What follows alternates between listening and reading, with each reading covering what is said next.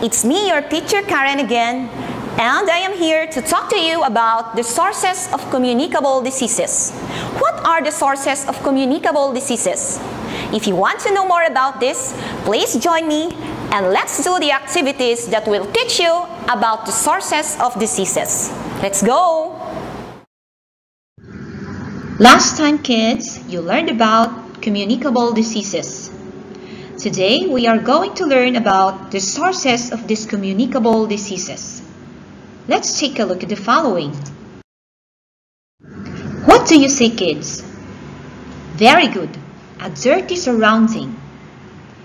Dirty surrounding is often a breeding ground for germs that cause diseases.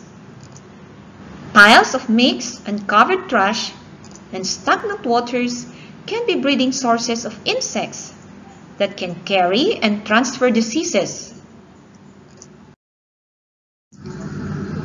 Dirty foods. Dirty foods can also be a source of a disease. What do you think will happen to us if we eat dirty foods? You are right, we can get sick. Dirty foods have germs in them, that when we eat them, the germs can get into our body. Dirty air. Again, dirty air. Dirty air can also be a source of a disease. Smelly smoke coming from vehicles, factories, and rotting trash carry disease causing germs. Insect or even an animal can also be carriers of a disease. How are diseases transferred? Well, diseases can be transferred through direct contact with the infected person. This means that if a sick person handshake or hug or even sneeze or cough in front of another person, that sick person can transfer the disease. Indirect contact is another way of how diseases are transferred. This includes inhalation of dirty air. Germs can be carried into the air. When we breathe in dirty air, the germs can get into our body and make us sick. Touching contaminated objects. Germs can stay in surfaces of objects. If we touch these objects, the germs can be transferred to our hands.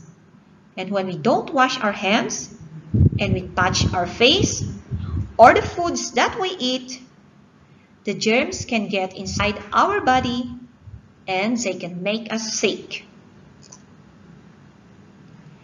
Eating dirty or contaminated foods is another way of how diseases are transferred. Animal bite, scratch, or even a lick can also be a possible way to transfer diseases. Animals can be carriers of disease-causing germs. When they bite or scratch or even lick us, the germs can be transferred to us. Insect bites. Insects are usually called vectors of diseases. Examples of these insects are mosquitoes, fleas, and ticks. This kind of insects can usually transfer the disease through their bites. So what should we do, kids, to avoid transfer and spread of diseases? Very good. We should keep our body and our surroundings clean. We will be talking more about keeping our body clean on our next video. Don't forget to do the activity on page 12 of your science book. Have a nice day. I hope you've had fun doing your activities, kids. But please don't forget to take photos of the activities that you have answered and send it back to teacher. I'll see you again next time. Bye-bye.